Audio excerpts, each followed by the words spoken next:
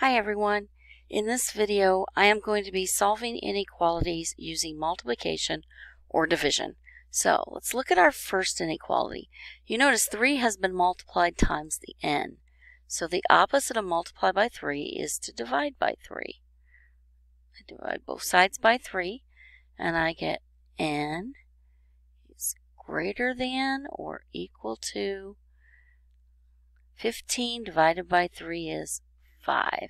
And if I had to graph this, I would just draw a number line, make sure my critical number 5 is on it, 2 numbers to larger than 5, and 2 numbers smaller than 5.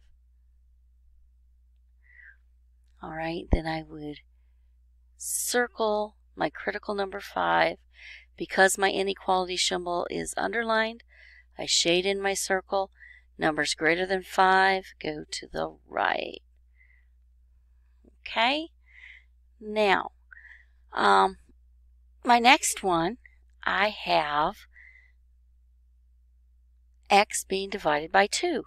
Well, the opposite of divide by 2 is to multiply by 2. And if you need to, put it over 1.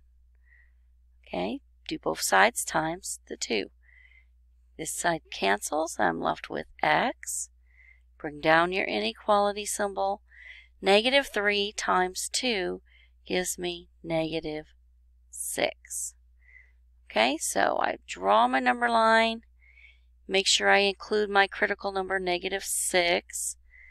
All right, then we have negative 5, negative 4, negative 7, and negative 8.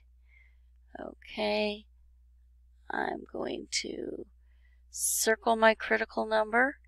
I do not shade it in because the inequality symbol is not underlined, so it does not include the negative 6.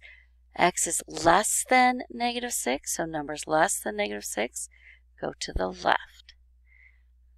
Okay, and then for this next one, you notice I have a fraction times a variable. Okay, the way to get rid of the fraction is to multiply by its reciprocal. The reciprocal of 3 over 4 is 4 over 3.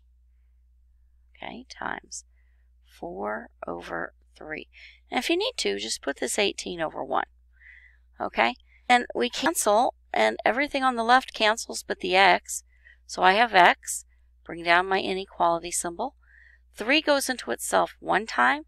3 goes into 18 6 times. Then I have 6 times 4 is 24. Okay, over 1 times 1, which is 1, so it's just 24.